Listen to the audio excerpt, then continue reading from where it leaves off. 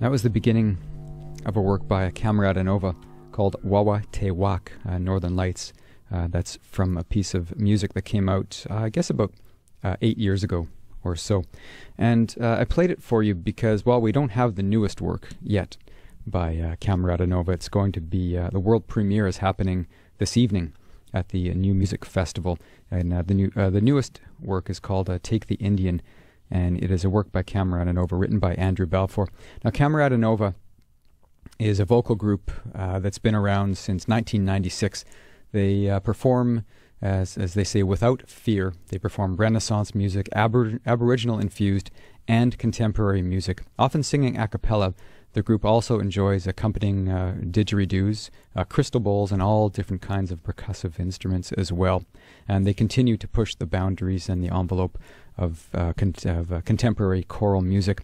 And I have with me in the studio Andrew Balfour, who's the artistic director of the group. He's the founder, conceptual creator, and the artistic director of Camerata Nova.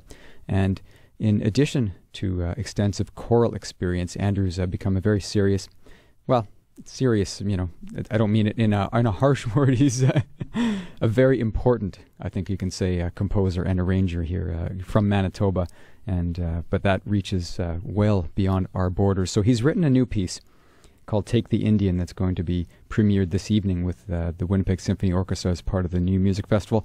And I welcome him into the studio with me this morning. Hey, Andrew, how are you? I'm fine. Thanks for having me here. It's a pleasure. I was mentioning earlier that I had Ross Brownlee from your group in last time, so it's nice to have you in this morning to chat about the new work. You mentioned, when I read some notes about this piece, that it's been something you've been thinking about for a while now. When did you begin thinking about writing this particular piece? Officially, I guess it was a year ago. The Winnipeg Symphony Orchestra had approached me about wanting to commission me to write a piece in conjunction with the New Music Festival, along with the opening of the Canadian Museum for Human Rights. And I've been actually thinking about this particular idea of missing children for some time. In fact, the piece that you just started out this interview with, Wawa Te Wak, is kind of the beginning early seeds of that idea of missing children, lost tribes, lost peoples. So this was a good opportunity, I think, to actually finally to delve into the subject matter of the residential school legacy, the idea of missing children, the hundreds of missing Aboriginal women across the country that just have vanished. So it was obviously an idea that was struck deep with me, and I think should strike deep within society. But at the same time, I think I was only ready to do it now in my terms of career as a composer, as an observer. I only felt I could able to delve into the subject matter right now. So it's been quite a process over the last couple of months to get ready for this moment. It's for tonight. I wrote the music for this in August of last year, around the same time that the Tina Fontaine, the girl that was her body was discovered in the river, actually, and that was kind of a poignant time for me, and really actually drove home the fact that this was important work that I was writing. Mm-hmm. Now, you say you wrote the music at that time as well. When did the lyrics come into play? Because I mean, when I read through the lyrics, there's a lot of heavy stuff in the lyrics. When were you able to put the music and the lyrics together? I think that took a while, actually, and for me, it's always, I usually start with music. I'm not sure how other composers do it, but for me, it's usually the music first. I did know that always I was going to include testimony from the Truth and Reconciliation Commission, and I was at the Winnipeg testimony back in 2012 when I actually, that seed was planted in terms I must find a way to express this musically, because it was the most powerful 3.5 hours that I probably witnessed in terms of personal testimony of the people, the survivors that were speaking in such a straightforward, almost non-emotional tone about such horrific things that had happened to them when they were children. They had been through the gamut of emotion. So I thought their words, just their words, even if you read them on paper, very powerful. So that's what I wanted to add in terms of the lyrics that you hear in the text tonight. Things like, they took away my heritage, they cut my hair, they talked of paradise with a whip, they came to me at night. All these little really powerful phrases, I think. I've tried to express that in the power and the drama of not only the music, but the movement that's happening on stage. how difficult it is. I mean, you get wrapped up in the piece as well, and are you able to keep a sort of a distance from it, or do you find that you get really involved in the emotions and of the words themselves? That's a really good question. In this particular piece, I think that myself and all the performers tonight are really going deep. And now I actually understand how hard it is for actors to really have to go deep into themselves. And I think that there's a fine balance. I'm not an actor, obviously. I've never done anything like this before in terms of what I'm doing on stage while the music is happening and what all the singers are doing. But it's a very dangerous sometimes in terms of going too deep. Obviously, I go deep when I'm writing it, but in terms of usually when I go deep into writing, and then later when I hear the performance, it's a very satisfying and very pleasant experience for me because I get to sit back or conduct a piece of music. But this time I've written kind of like this vortex of a dark hole, and you have to be careful in terms of going too deep. And I do feel that I have to go deep because I have to.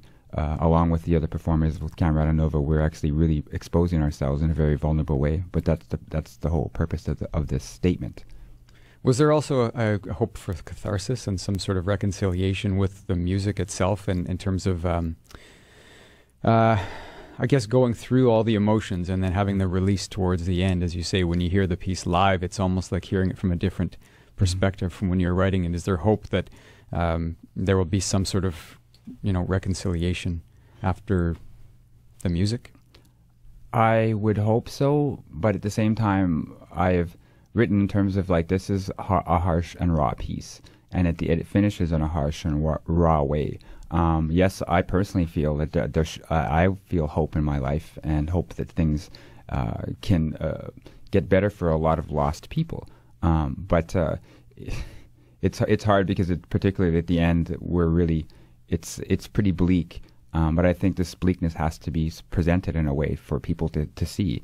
Whether or not people get it or not, I'm not sure. But I personally feel hope. But a lot of these people we're singing and observing live in a world without hope, which is one of the reasons that they've fallen so far away from the general community. Mm-hmm. And you mentioned in the performance of the piece, I mean, obviously the lyrics and the music are important, but you said there's more to it when there's what is the performance involved on stage? We have actually divided the choir up to several sections. All the tenors and basses, for instance, are called the chorus of crows. And the Aboriginals several hundred years ago, when they first saw priests, they were all in black cassocks, and they called them crows because when they were speaking a strange language, their behavior was very odd. And to them, they associated that with crows. And I find that very poetically beautiful in terms of the description of that. So all the men on stage are actually very menacing. They are in black cassocks. They're actually chanting, "Come, thou little Indian, come with me," type of idea. So it's very, very ominous and menacing. We have the sopranos that are actually dressed in residential uniforms, who represent the children of that time being taken away from their community, being taken away from their families, and put into these huge, massive stone buildings that were cold and very foreboding and lonely for them, and very confusing. They couldn't speak their language anymore. They had to get their hair cut. They were beaten. All these different things that were horrible. And then we have the altos, actually, who are voices of the survivors now. Angela Neufeld actually is our alto soloist, who is also expressing in a very deep way losing her heritage or getting her hair cut and different ideas like that. So we have all these different groups, but at the same time, everybody, again, it's like a big sort of one-act play in terms of there's different things happening on stage. And then you have myself, who is actually on one side of the stage around a broken drum and not being allowed to touch that drum because of constantly the crows are saying, "Get away from that drum, don't touch that drum."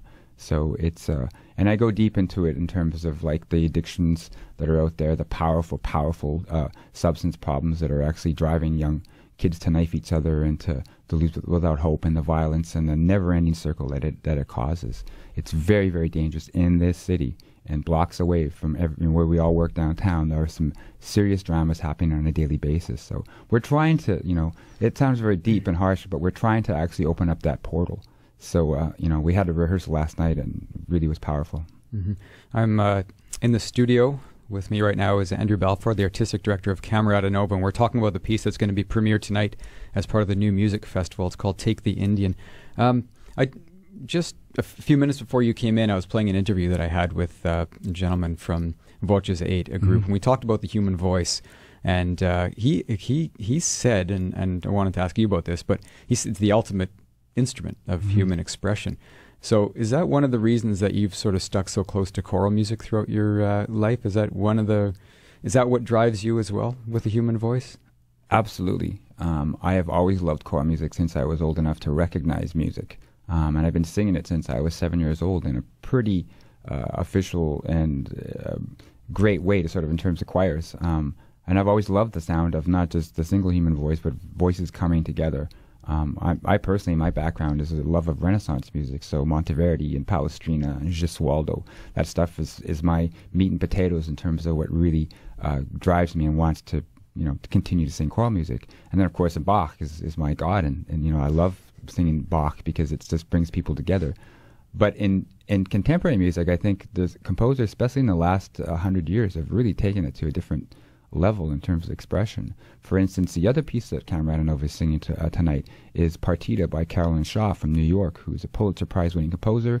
She won a Grammy for this award for her group A Room Full of Teeth, and it is an entirely, I call it the Cirque du Soleil of vocal performance, because our group is really doing acrobatics, extended vocal techniques. It's really astounding to witness and to watch, actually, because it really is people are bringing new ideas to the human voice, and that's saying something, because we've been singing since we discovered fire, probably. So it's just amazing how people are still changing things up and mixing it up. So I find you're right, the human voice still remains to me the most powerful form of human expression. And we'll hear some of that tonight, I'm assuming, on stage. So yes, with this definitely. new work, and not only is it powerful work, but I mean, you guys have, as you say, been performing together for so long. It must be comfortable to be up there together.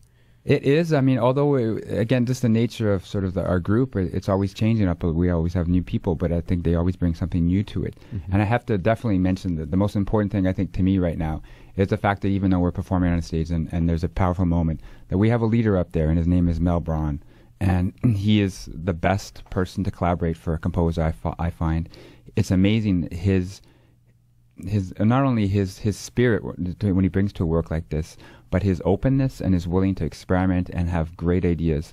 And I really have to say that he is the engine that's driving everything on stage. He's just giving cues and giving ideas, and he's a former teacher of mine at University of Manitoba, and I just feel it's such an honor to be able, at this point in my career, to be able to work with him as a colleague, and for his openness and enthusiasm. So Mel has been really amazing this past couple of weeks.